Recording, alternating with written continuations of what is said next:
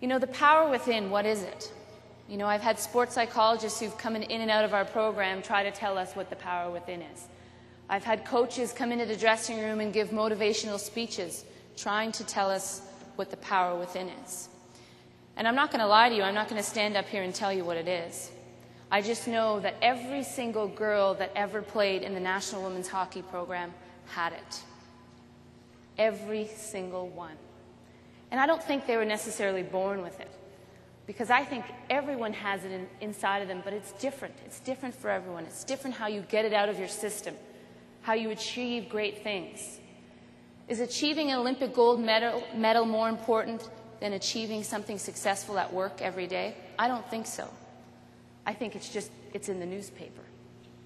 But really, that's the only difference. There's 7 reasons why I think our program was so successful. And the reason why so many players in our dressing room had the power within. And the first thing is that we had the ability to learn from challenges. Every single day, life throws us challenges. Some are small, some are big. I do a lot of work with the Ronald McDonald House here in southern Alberta, here in Calgary. And to watch some of those kids come through that house, some of them suffering with cancer, some of them who've been in car accidents, those are real life challenges. Those are challenges that many of us maybe have faced. The things I'm talking to you about are those challenges that we face at work every day, those challenges that my teammates faced in the dressing room, but they're real. They make you feel the same way regardless of the type of challenge. You know, in 1998, we went to the first ever Olympics for women's hockey. And as a Canadian hockey player and a Canadian hockey team, we were by far the favorites going in. And we lost. We brought home a silver medal. Now, as a Canadian hockey player, anything but gold is unacceptable. That's what you train for. That's what you put the jersey on for. That's what it's about. So we didn't even want to come home from Nagano, Japan, because we felt like we'd let down our entire country. We were embarrassed, and we were just extremely disappointed. But I can tell you that 1998 experience, for the 11 or 12 of us who went on to Salt Lake City in 2002, that experience was necessary, because it taught us that we needed to be not only better hockey players, but better people. Learning from challenges. Sometimes we wonder why they're there, why they show up in our regular lives, in our daily lives. But it's because you need to learn something. And sometimes we need those challenges just to sort of point us in that right direction. I remember the day after that loss, I ran into a great Canadian speed skater, Susan Ock. I was heading down to the Olympic cafeteria, and I was in charge of getting breakfast for all my teammates.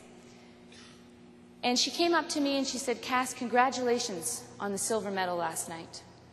And I said, "Well, you know, Susan, it's not like a speed skater where you guys get a time and you win a medal and everyone's excited." I said, "We expect gold, and we're extremely disappointed." And Susan said something to me that I'll never forget. She said, "Do you know how many people in this world don't get a chance to be Olympic athletes? And how many Olympic athletes don't get a chance to be medalists?" And it was that moment where the light switch went on, that what we had accomplished was the first ever silver medal in women's hockey. Were we happy with it totally? No. But here was a situation that we could learn from. That silver medal, I can guarantee you, was a big reason why we won gold in Salt Lake City in 2002. And speaking of that gold, that was the worst hockey year of my entire career. We lost 8 times in a row to the United States of America. We only played them 9 times. You can imagine the frustration in the dressing room game after losing to our main rivals. The media prior to going to that Olympic Games was saying we were too slow. Canada was not good enough to beat the United States. In the semifinal game, we were down 3-2 going into the 3rd period. The first time it had ever happened in international hockey, where a Canadian team is down, a women's Canadian team is down to an international opponent in the semifinal. We came back in the 3rd period and beat them 7-3. In the gold medal game,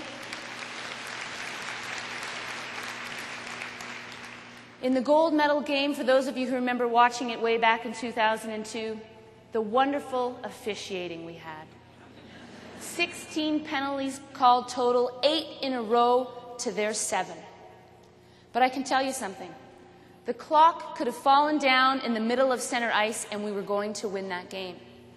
Because we had learned from all those challenges that we'd faced all throughout the season. We became stronger. We became united as a group. We played the entire game almost shorthanded, 5-on-4. And there was 5 key players sitting on the bench who were only power play players, didn't see a lot of ice time. But yet they were standing, moving down the bench, letting the penalty killers go out, doing their job. Because those challenges had prepared them for what we needed to do as a team to bring home that Olympic gold medal.